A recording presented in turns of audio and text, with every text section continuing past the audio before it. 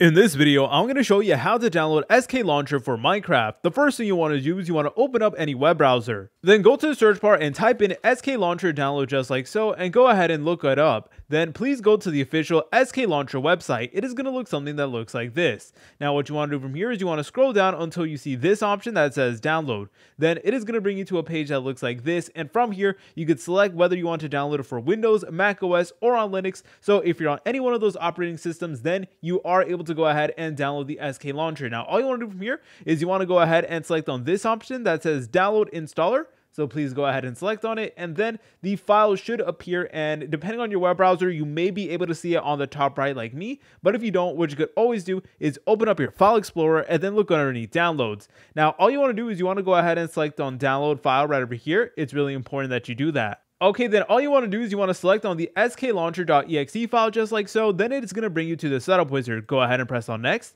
then go ahead and press on next, press on next, then go ahead and press on install. But while that's downloading, let me tell you guys about Simple Game Hosting. Simple Game Hosting offers affordable and high quality Minecraft server hosting where you're easily able to make a modded server with unlimited slots and 24/7 with you and all your friends. What's great about Simple Game Hosting is that they make everything incredibly beginner friendly. So you're able to download mods, plugins, and mod packs with a click of a single button. There's also dozens of video tutorials showing you how to do everything, along with 24/7 live customer support. So you guys can literally play any mod pack you can think of, like Pixelmon, Cobblemon, all the mods 10, etc. It literally has it all. And at the moment, they're currently doing a sale where everybody who gets a Minecraft server gets 25% off their very first month of Minecraft server hosting. So guys, if that sounds interesting, feel free to check out the link in the description down below and in the pinned comment. Alright guys, so once you're done with that, all you want to do is you want to press on finish just like so, and now it is going to open up the SKLauncher. Alright, then it is going to bring you to an option that looks like this, and all you want to do is you want to go ahead and log into your Microsoft account. Alternatively, if you don't want to do that, what you could also do is press on switch to offline mode if you want. So I'm going to go ahead and click on login with Microsoft right over here.